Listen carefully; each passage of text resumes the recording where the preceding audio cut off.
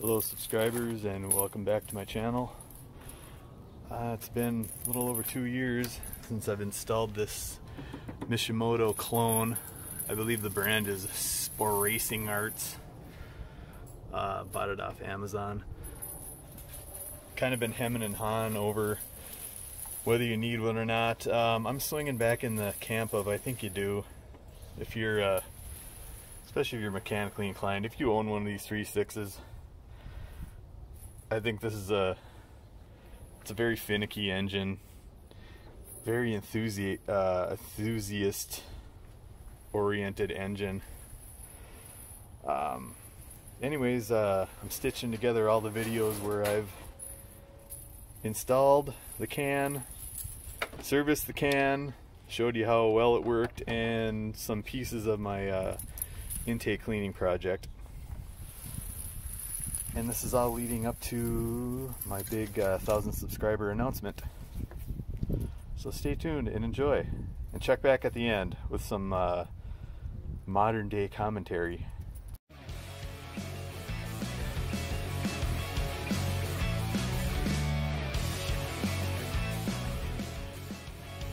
Alright, here we go. I am going to install a MISHIMOTO clone oil catch can that I purchased off Amazon for 28 bucks. I'm going to install this on my 2012 Chevy Impala.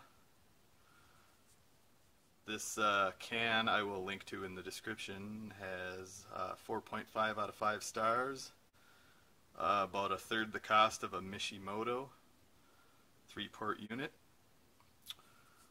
Right away I will tell you it comes with this bag, these crappy little aluminum push-on fittings, and a couple of self-drilling screws.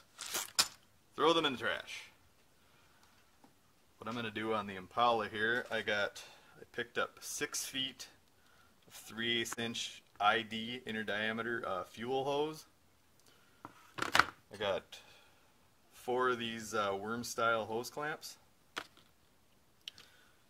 2 3/8 MIP or MPT male pipe thread to 3/8 hose barb, and I got a 3/8 inch MPT male pipe thread. Yeah, that's it. Plug to plug one of the ports, because there are 2 inlets, 1 outlet. We're only going to use 1 inlet. And then I purchased a 45-degree coupling, because when you look at the way these go on, they're sticking out at weird angles. So what I wanted to do was get this to more closely resemble this. And then another bushing to put in there. So far I have mounted the mounting bracket on the car right here on the core support. The little bracket that comes with it is bent at a 90-degree angle. I pounded it flat, and I got some Hex-Head self-drilling screws, and then I just hit it with a little spray paint. So what we're going to be doing, we're going to mount the can right here. You take your engine cover off, and then you go back here and look on your valve cover. And what you have, you're going to want to disconnect. There's a hose here to here. You're going to want to disconnect this hose and both of these fittings. So I will do that and be right back. So I have gone ahead and removed this PCV hose. This side goes to the valve cover, and this side goes to the intake manifold. I have cut my fuel hose into 2 pieces. I have put Teflon tape on all my fittings. And we are going to go over here to the can. Now with the outlet facing you, I'm going to plug the rightmost port.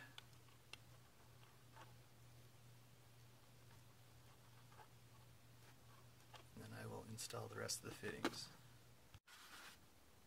And here it is after all the fittings are installed. Still not quite pointing out the same direction as the outlet, but I'll live with it for now. It is with the reservoir removed.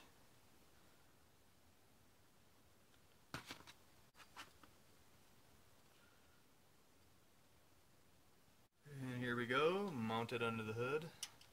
Good and sturdy. We're just right above the cooling fan there. Real good sturdy spot. Our outlets are pointing ahead where I want them. Next up, we will be modifying the PCV tube. But I admit, when I was pulling this off the upper intake, I ended up cracking this hose. It's supposed to fit together like that, and this little foam piece went over the top of it. So that'll make this end easier. This one I'm going to need to, I think, slice this plastic tube off here. You can tell it's like heat shrunk on here. This side is all one piece. So I'm going to put this inside the fuel line, put a clamp on it. This one, shave that off, stick that in the fuel line, clamp it. We'll be ready to put those on the car. I actually didn't slice it across. I sliced it right where it bevels down to get it a little, make it a little easier to get in the hose. This one went on no problem.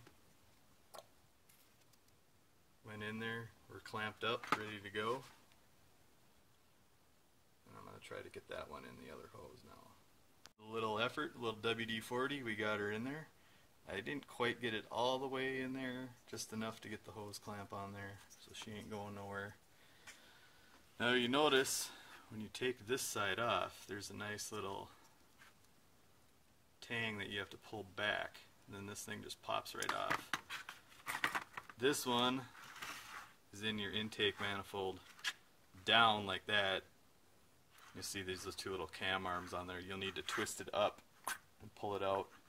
It's going to need to go in the same way and drop straight down. So your hose is going to be hanging down like that, and you're going to try to not kink this line when you run it. So next up, we're putting them on the car, on the engine. All right, now we're at the car.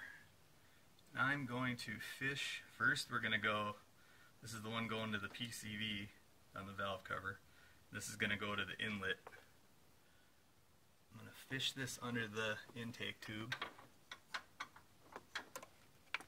And we're going to poke it out back here.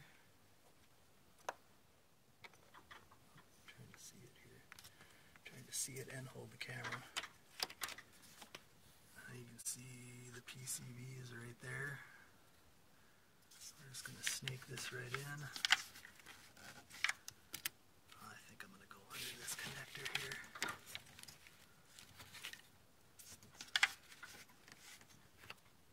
This is tricky, trying to hold the camera and click it on.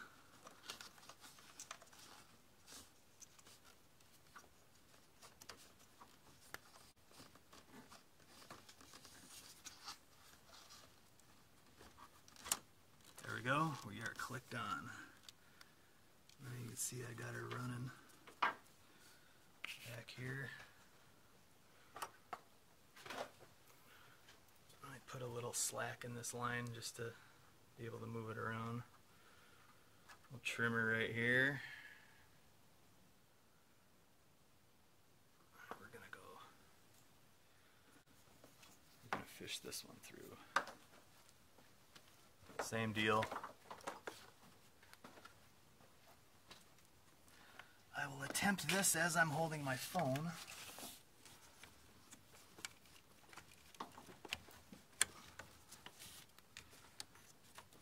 You know, it might be easier to go the other way. Or not, this is going fine.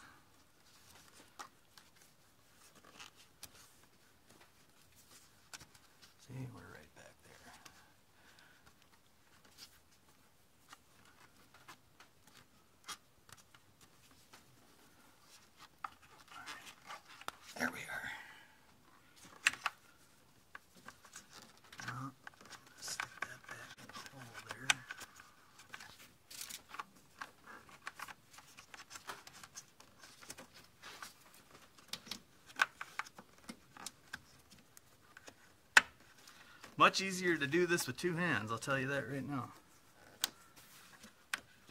Alright, check it out. She's in there now. Make sure she's in. Spin her down.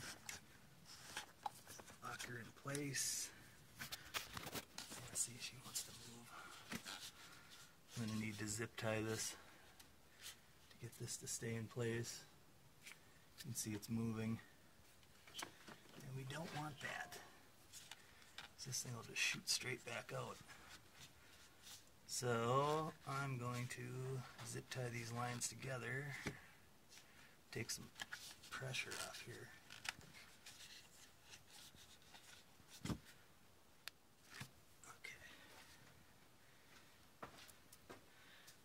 Another thing here, make sure you don't mix up your hoses. Alright, the outlet line is going to go to the intake manifold, this second line we just put in. The input will be the one coming off the PCV valve. Alright, and here's the finished product. What I went ahead and did is I wrapped one zip tie around both of the lines and then put another one down the middle to keep them separated. And I made sure that I wasn't touching any heater hoses. If I can get in down there. I zip tied it to one of the electrical conduits down there. I kept it above the fuel pump. Yeah, the camera's not focusing. Well, you can see the one in the back. It's the first one I did to keep that one fitting from turning. I got a shadow here. There we go. See, now we're nice and locked in.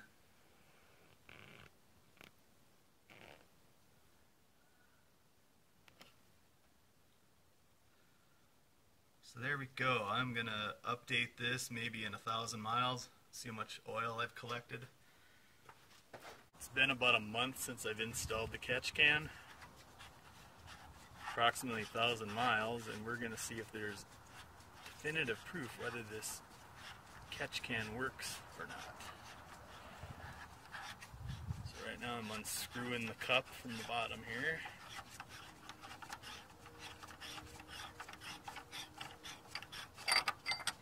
There we go.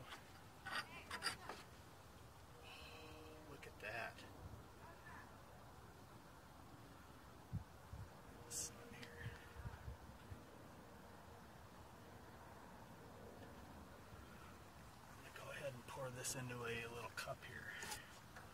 See how much oil we've.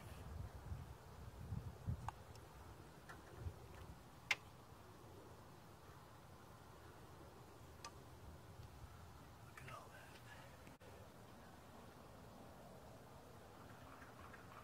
Well, I think there's your definitive proof that this catch can is worth the 28 bucks.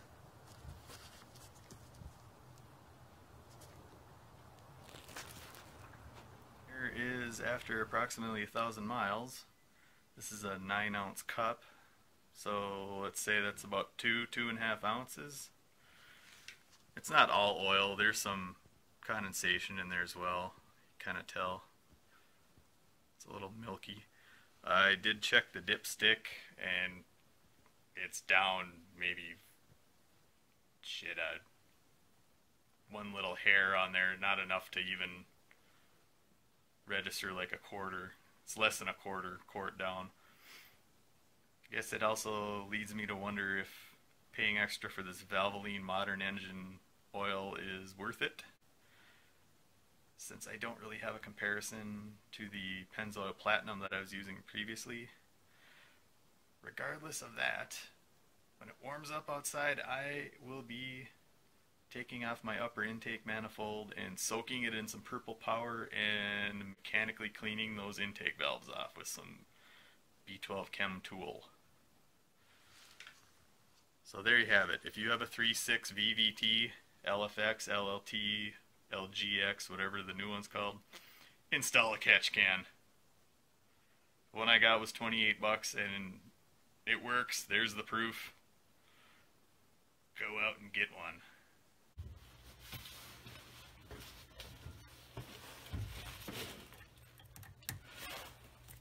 Also wanted to mention, we just up here in Minnesota, we just had the polar vortex, and it was 30 below zero. Right now it's about 38 above, so I got this little window of opportunity to change my oil before it goes back down below zero later this week. Gotta love winter. Alright, so I'm gonna unmount this from the car and clean out the filter. Let's see if we're getting this on. Oh yeah.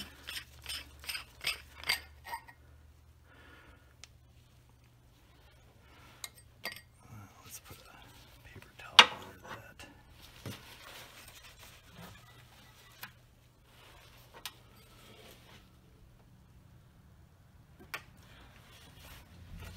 So this here catch can, I've been emptying this every 1,000 miles because this is a MISHIMOTO clone. The MISHIMOTOs, all the custom kits they sell, they're all mounted right here in front of the radiator, so you're catching cold air. And by design, they catch the condensation too. It's the way they're designed. I've seen other catch cans, other brands, where they have them mounted like right on top of the exhaust manifold, and then that way you don't get the condensation. So that being said, I've been dumping this every 1,000 miles. I don't know if it's anecdotal at this point, but I'm gonna rock on with it. And this time out, normally I spray some CRC into the intake. Not gonna do that this time, mainly because I got the catch can. And we'll see how anecdotal this is this spring when I pull that upper intake like I've been saying I'm gonna do.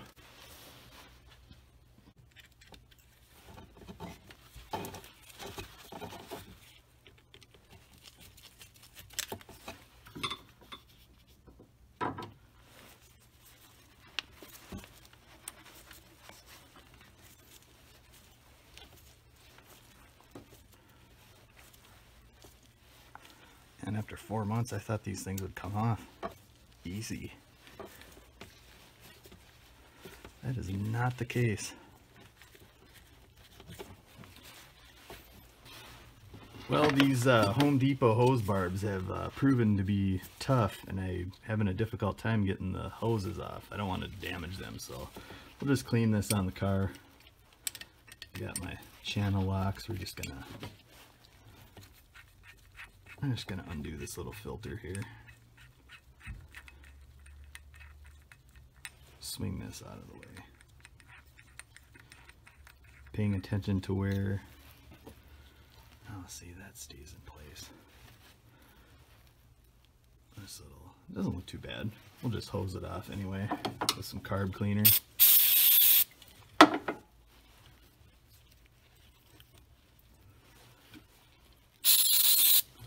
So I guess I'll forego changing that goofy fitting.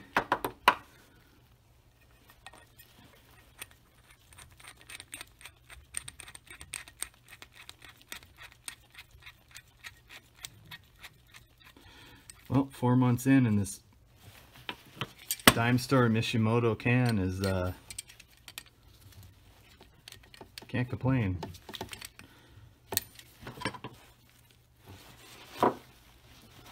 Well, we got that out from under the car. Let's just dump that in there.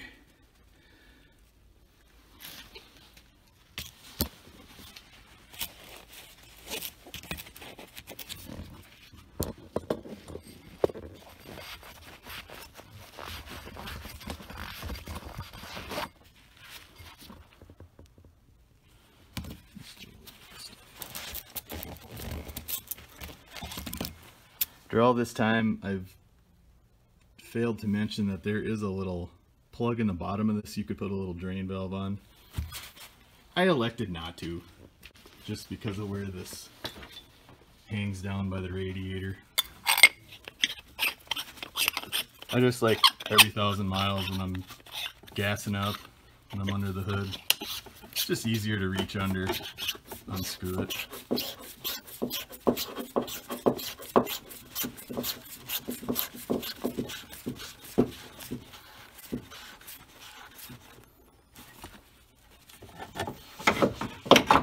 Can remounted on the bracket, and you can see the filter right there.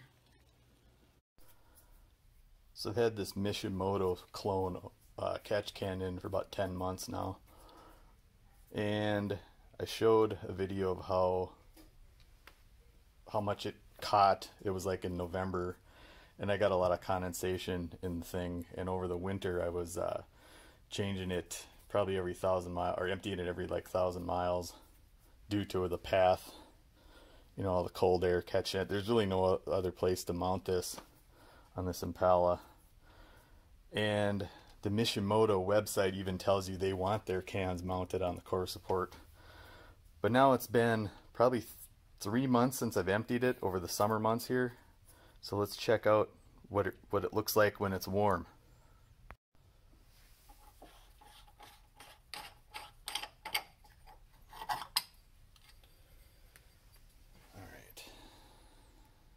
That is pure oil. I don't know, 3,000 miles worth. I don't happen to have one of those cups that I did in that video from last November. Just an old pill container.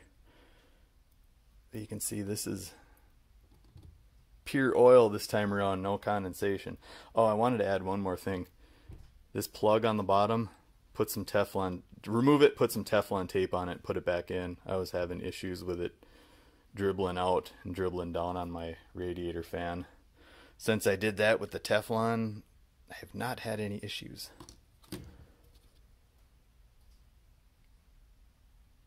So here we go. This is what that can is filtering out.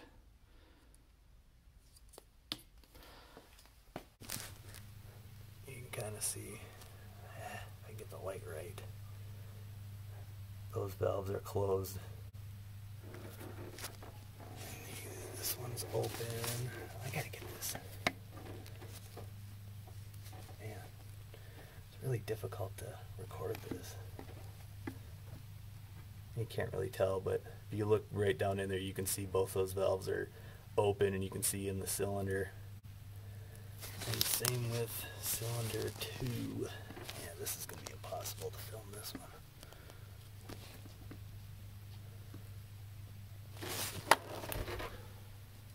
I guess my conclusion to all this is I really don't think those valves needed to be cleaned. And honestly, I don't think that catch can is really necessary on this engine. I'm going to say it. I mean, I got spooked after I bought this car reading all the stuff on the Camaro forums. None of the Impala forums have anything about this engine. Just people arguing over whether or not you should use a catch can. No empirical, whatever that word is, evidence of whether you need one or not. Well, I just did the proof. On this Impala 2012, I don't think you need a catch can. I'm keeping mine in for the fuck of it. I'll probably, if I go to sell this car, I'll probably take it out and put the regular line back in. 158,000 miles, those valves didn't look as bad as what those Camaro guys were showing on their LFXs after 40,000 miles.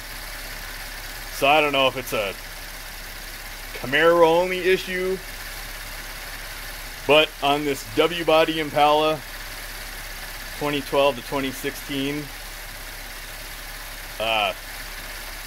honestly, I gotta say, I don't think you really need that catch can. Okay, here are my thoughts from 2020. Gonna repeat it. You know what? Get one. I'm keeping it down here. It sucks having to empty this every 1,000 miles in the winter. But I think for just, I keep seeing oil consumption, and it's still catching it even after I did the valve cleaning, even though the valves didn't look too bad. I'm back on the side of you should probably get one. I think I'm glad I kept it on there. I'm advocating it for anybody that's got one of these high feature V6s. It's cheap insurance. I think the can is like 20 bucks now versus 28 when I bought it. So thanks for tuning in. Be sure you check out, stay tuned to the channel. Stay tuned for my 1,000 subscriber announcement. Thanks for visiting. Make sure you give me a thumbs up. And drop a comment below, hit the bell, subscribe, and we'll see you in the next video.